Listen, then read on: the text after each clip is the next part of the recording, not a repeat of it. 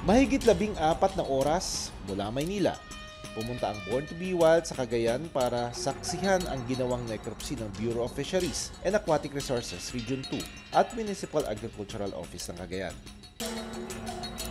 Pagdating natin, na-dissect na sila at ito na lang yung carcass na naiwan sa atin, no?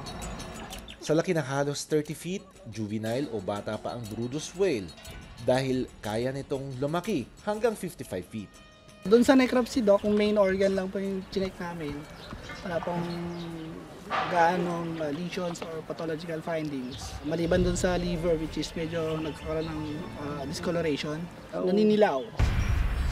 Pero ang mas umagaw ng atensyon ko ay ang dami ng kagat o sugat sa katawan ng balyena. Ayan. Dito rin, no?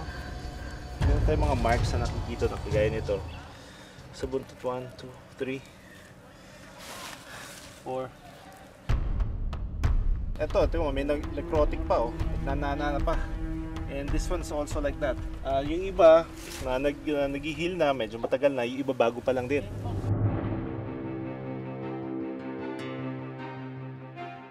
That looks like cookie cutter shark bite. That's usually not a cause of mortality by itself. The whales generally can survive that. I'm going to guess it wasn't the main cause of death. As we know, sharks have a role to play in the ecosystem. They remove the weak or injured or sick animals to keep the population healthy. Pero bakit nga ba nangyayari ang wildlife stranding? Usually these animals strand because they're so sick or injured that they can't stay at the surface on their own, and they go into the shallow areas so that they can hold themselves up and breathe and they won't sink and drown. Hindi man lahat ng marine wildlife stranding ay may malinaw na dahilan. Ang mga ganitong insidente ay pwedeng maging paalala kung bakit natin dapat ingatan ang karagatan.